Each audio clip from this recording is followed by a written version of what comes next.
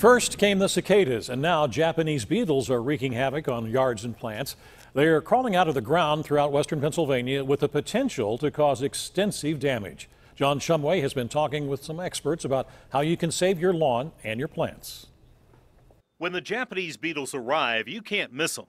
All on my plants, which I take care of daily, and it just seems like more and more have shown up over the last couple of weeks. Right on schedule, says entomologist Dr. Chad Gore.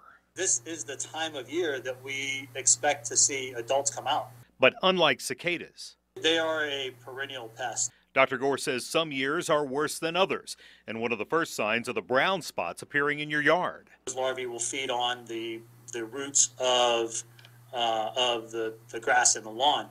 And when they surface as adults, they are after plants. There's a lot of ornamental plants, including roses, that they like to eat. They've eaten a lot of my leaves on the plants. Some choice words for those beetles. I'll tell you, they do some destruction. This is their purpose in life. The plants are just a source of energy to get the next generation going. But in the process, they can do some serious damage to the plant, up to killing it. Dr. Gore says if you do find beetles on your plants and you want to preserve the leaves, the first thing you need to do is get them off and literally just take your hand and pluck them off the tree. They're not going to bite you. They're really only interested in the plants. Put them in a plastic bag, make sure you seal it tightly, and then you can just toss this in the trash. Japanese beetle traps are popular, but be careful. People buy them and then they put them in the middle of the plants that they're trying to protect. And it only draws more beetles to your plants. Instead, put them in the back of your yard, as Dan Casey did. We've noticed a decline in the population.